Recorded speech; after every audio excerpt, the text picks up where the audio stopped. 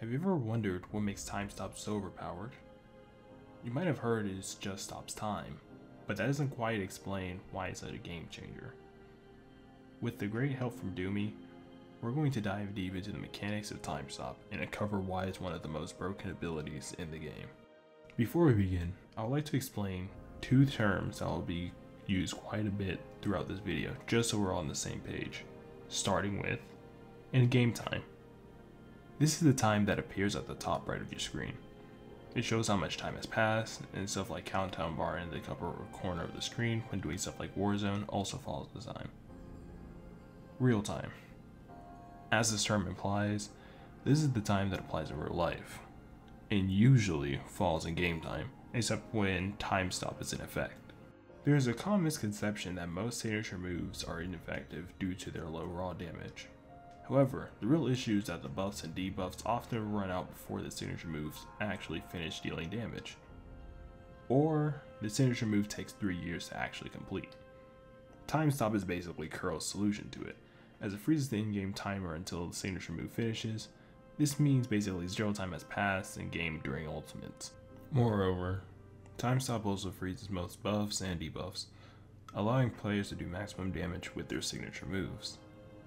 Not only that, you can use your buffs and debuffs anywhere before or during the ultimate, as Timestop skills doesn't snapshot your damage.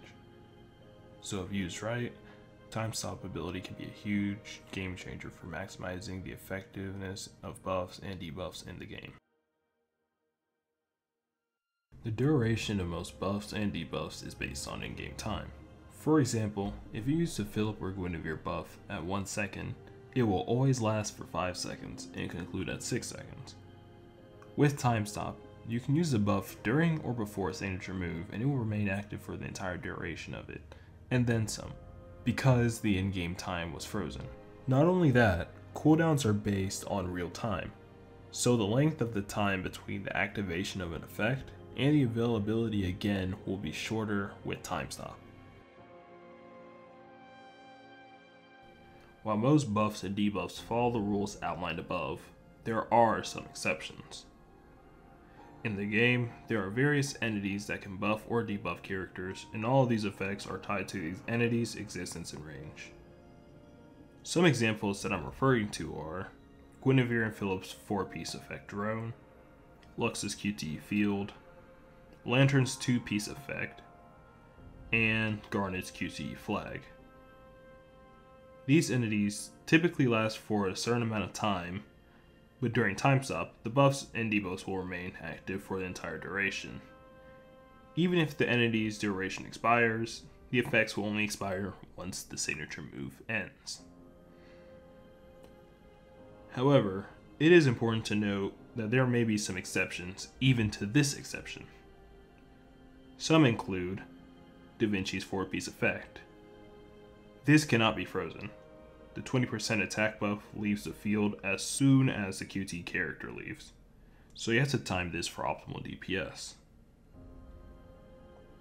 Lux's S+ cube. The cube's lightning resistance reduction will disappear once the cube disappears. Even the characters who QTE receiving buffs from memories, etc. does not get affected by Timestop.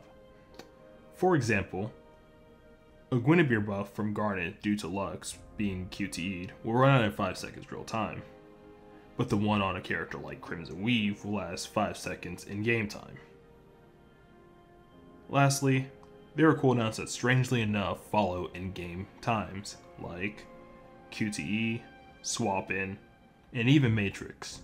Well, except for Selena Caprizio for the last one. That's a whole different rabbit hole I'm not going to get into.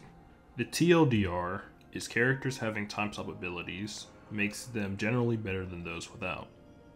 These signature moves are essentially free DPS windows, and because zero time has passed in game when using these abilities, and coupled with most of the buffs and debuffs durations following the rules of Timestop, you essentially have more coverage the whole time.